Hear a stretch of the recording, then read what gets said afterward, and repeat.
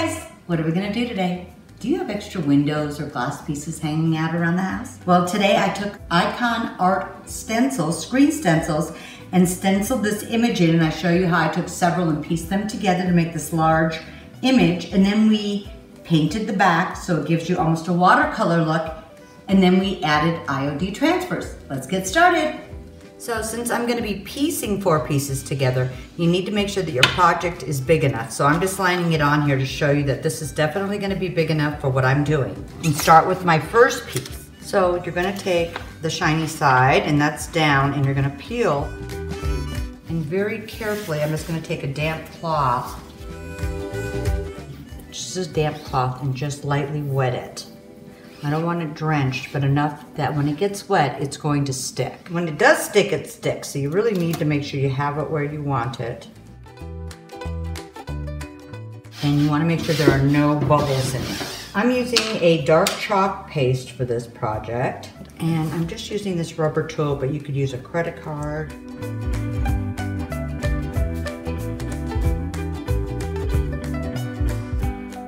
I'm going to pull this one up.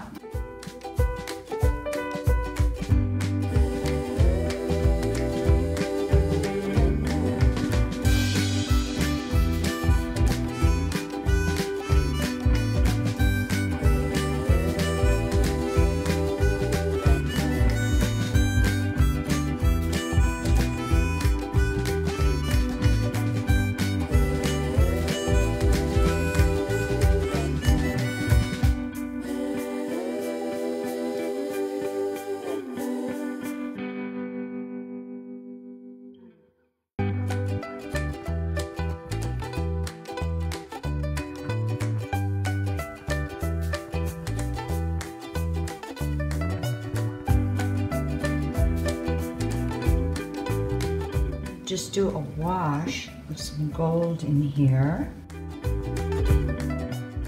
I turned my window over and I'm painting the back side.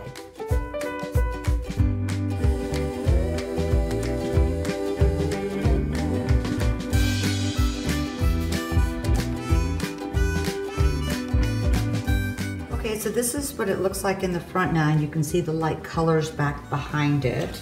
I think I'm going to add a couple transfers on here.